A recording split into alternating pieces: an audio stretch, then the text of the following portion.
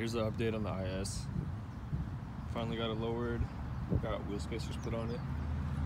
Fitment's not perfect, but it's a lot better, for sure.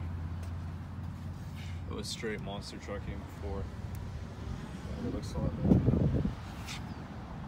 This bumper was black, and I kind of did a shitty rattle can job on it. Not permanently, but just to get the body color all the same for a little bit. I got this Duckbill Spoiler, eBay. Yeah, the car's looking a little bit better. I'd like to get some tint put on it. And the major thing I want to do right now is get a wrap and an exhaust. I'm not really sure what color I want to wrap it yet. I'm thinking Nardo Gray. But let me know your opinions on that. You can drop below what kind of color you want the car to be. You know, I still need to do stuff like a splitter and the F-Sport grill, maybe some headlights.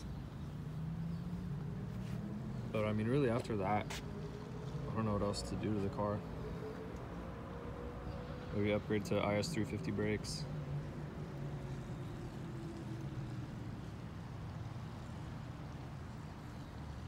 Right now, everything on the car is stock besides the wheels. So, and obviously I just put lowering springs in it, but